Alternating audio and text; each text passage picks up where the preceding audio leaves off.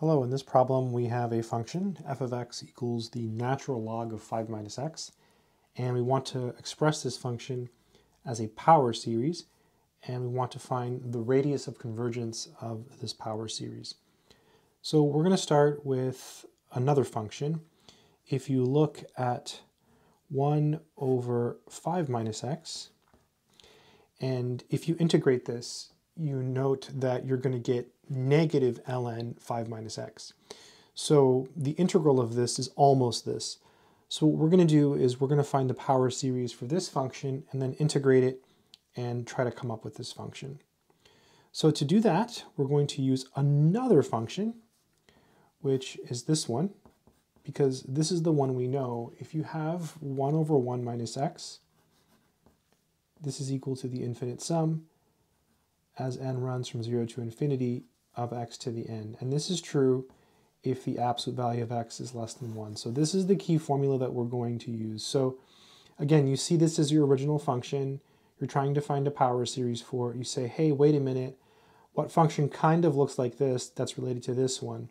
Well, this one, because if you integrate this, you're almost going to get this. Okay, so now we need some clever manipulation of this in order to use this formula.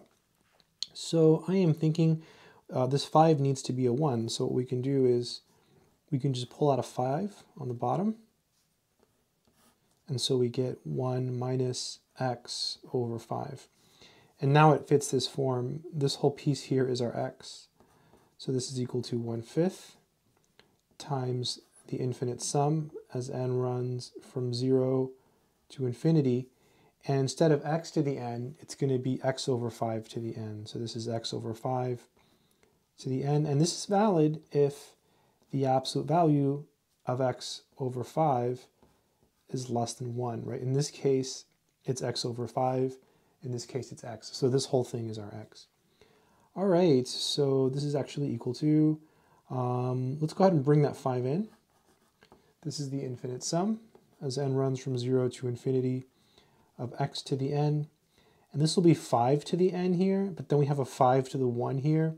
And so when you multiply 5 to the 1 times 5 to the n, you add the exponents, so you get 5 to the n plus 1. Okay, so this is 1 over 5 minus x.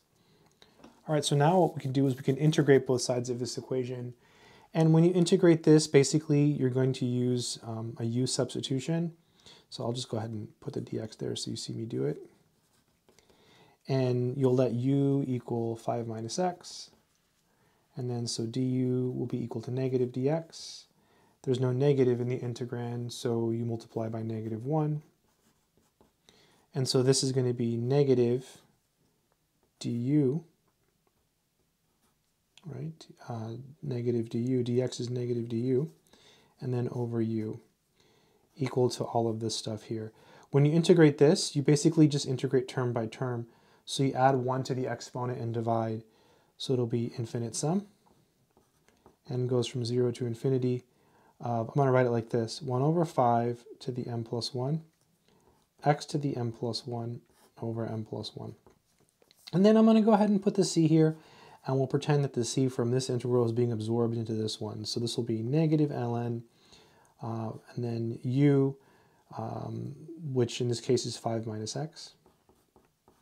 Okay, and that's equal to all of this stuff here. So we have the infinite sum as n runs from 0 to infinity of 1 over 5 to the n plus 1, x to the n plus 1 over n plus 1 plus c. All right, so I guess now what we can do is we can multiply by negative 1. So when we do that, we get ln 5 minus x is equal to negative infinite sum, and goes from 0 to infinity, 1 over 5 to the n plus 1, x to the n plus 1 over n plus 1, and then minus c. So we just need to find c.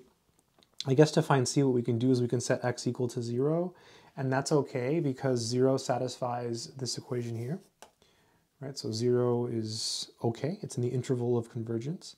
So if we set x equal to 0, we get the natural log of 5 equals, and then all of this is going to go away because we're just going to get 0 here. The first term will be 0 to the 1, which is 0. So it's all going to be 0, and then this is just minus c. So therefore, c is equal to negative ln 5.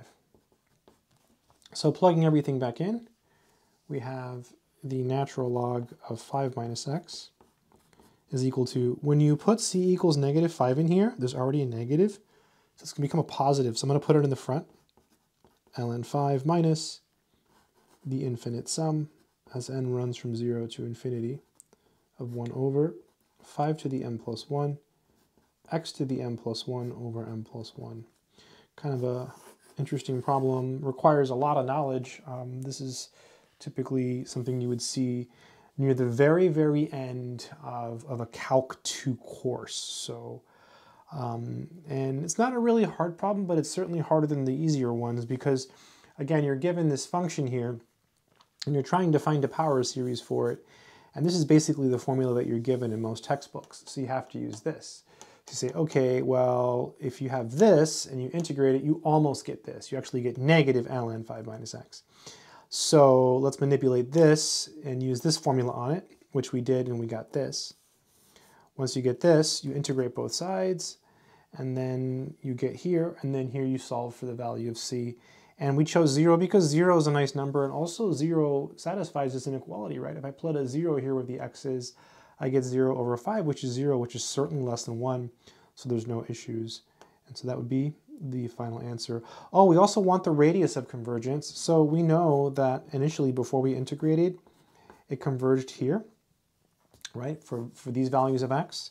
So that means that this is true, right? So, so that means that this is true.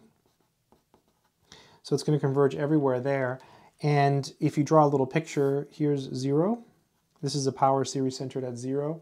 And then here's 5, and here's negative 5.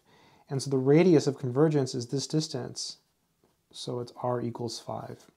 The reason it's called radius is because if you look at infinite series in the complex plane, instead of it being an interval, it's actually a circle. And so you have that things converge in this open disk, or sometimes a closed disk, depending on the problem. And so it's an actual radius. So when you deal with complex numbers, you actually have a radius that's equal to 5. That's why it's called the radius. And in Calc 2, you have intervals, but you call it the radius anyways. Even though it's not really a radius, right? We still call it the radius of convergence. And that comes, again, from the fact that in higher dimensions or in complex variables, specifically complex variables, it's actually a disk. So it is an actual radius. Just extra life knowledge there. Yep, that's it. Good luck.